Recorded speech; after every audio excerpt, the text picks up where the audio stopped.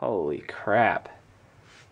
You know, it's funny, I spent all this time reinforcing this crazy thing, and I have these metal screws and this really thick acrylic, and it just kind of is really scary now, because if it does fly apart, it's actually going to be really dangerous.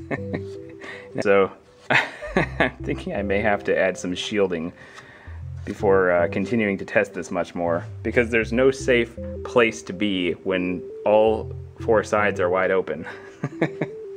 I'll do a quick test just to show how it's working at the moment.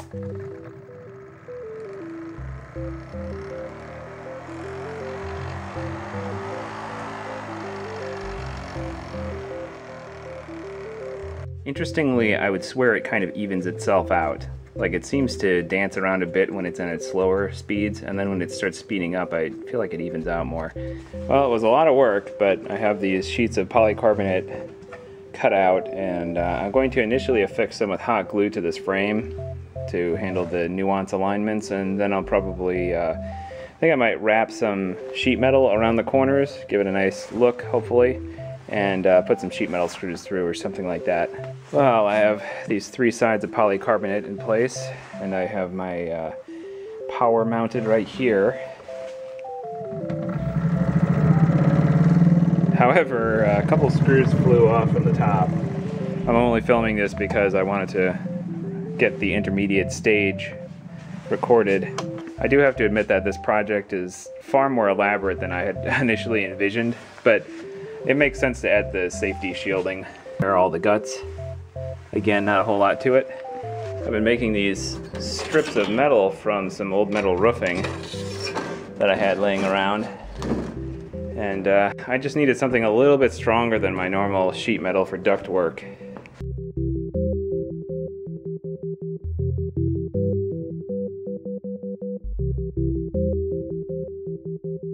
Alright, so I measured about halfway, and I'm going to put a couple score lines in here really quickly, just to make a mark of where I want to bend this.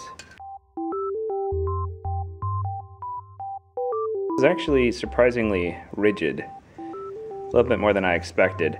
So you can see right here, I'm going to be affixing it to these edges, and I'll also run some strips over the top. After much effort, I have this essentially done. And I'll show you guys how it opens. I have a couple hooks here just for grabbing, and I waxed all of these edges. And as you can see, it took many attempts to get this polycarbonate to play nicely. This stuff is really, really strong, and the more threads you drill into it, because I don't have a tap small enough for this, the more resistance there is, and so it snapped off the tops of these several times. So, really strong stuff. And this is how it opens. So, very simple. Alright, now I am actually done. I can't believe it, but I'm actually done.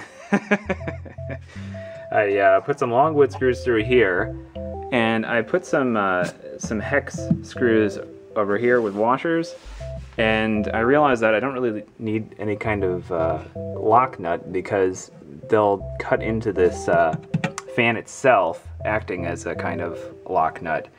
So this is actually much weaker in terms of handling vibration, but I don't have a good solution because I can't access it from underneath very well, and I don't really want to deal with that. So it's good enough for now, though. I did a measurement already, and in spite of how unbalanced it is, I was surprised to find this reaches 4,500 RPM, which is pretty good considering it's a computer fan. And also, it wouldn't take that much effort for me to grab another one of these so that I could essentially double the speed or get it close to that. But for now, this is fine. I had seen a video by Robert Murray Smith, who is an awesome inventor, and he posts all this stuff on YouTube pretty much.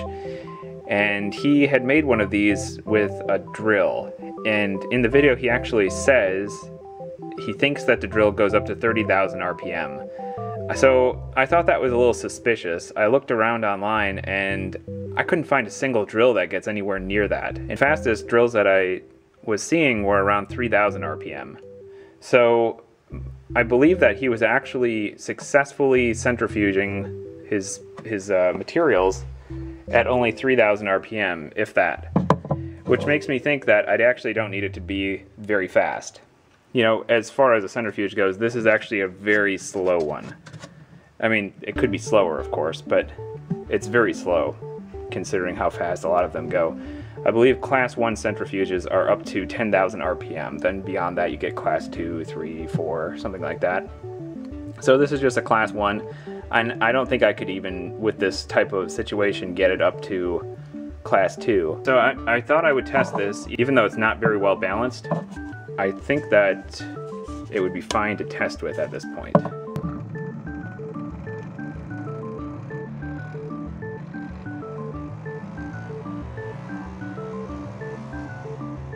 Believe it or not, that was probably only around 1400 RPM, just to give you an idea of how fast this is spinning. So that was only about a third of how fast it can go, roughly. I didn't want to kick it all the way up because my hand is right in front of it. I'm still pretty paranoid about this thing flying apart. Wow.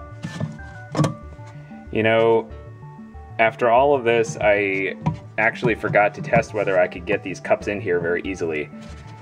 It's tight, for sure, but I can still get them in. Whoops. And I haven't tested this with any kind of load at all yet. I guess I could do a quick test before I really send it to full power. It's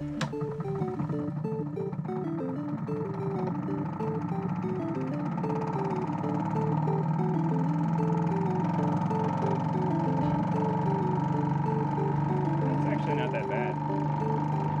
Looks like I can actually record this pretty well through the polycarbonate, so I'll go ahead and do a full speed test with load.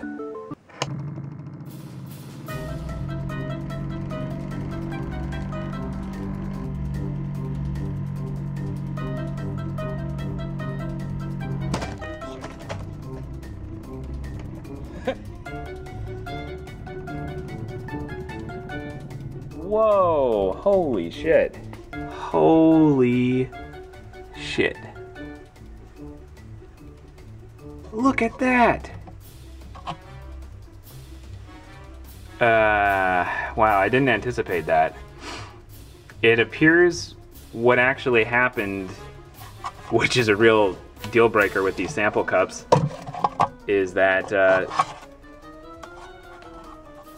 there was so much momentum against the liquid contents that it actually caused there to be so much pressure it exploded. So basically this sample cup actually failed. Like, it's not even like this part failed or some other part of my centrifuge failed. The actual sample cups can't handle that speed. I did not anticipate that. Holy cow. Well, on the bright side, I know that my protective shields work really well. Holy crap. I can't believe that the cups exploded from the pressure of the liquid against them. I think the lesson here is I cannot do 60 milliliters at a time. I'm gonna have to cut it in half and try 30 milliliters, or about 1 ounce. Every time I do a video of this, I think that it's gonna work this time. And something always explodes. Okay, for this attempt I'm doing 30 milliliters each, and I double wrapped the lid itself in electrical tape just on the off chance maybe one of these like slipped off, flew out, like maybe it unthreaded and then the other one crashed into it. So maybe it wasn't an issue of the momentum and integrity of the bottom, but I figure this will help rule it out. This will prevent it from unthreading and then flying off potentially, and it should also help reinforce it in case it's slipping through the hole, which I don't think is what's happening because it's way too big to fit through that hole at this point.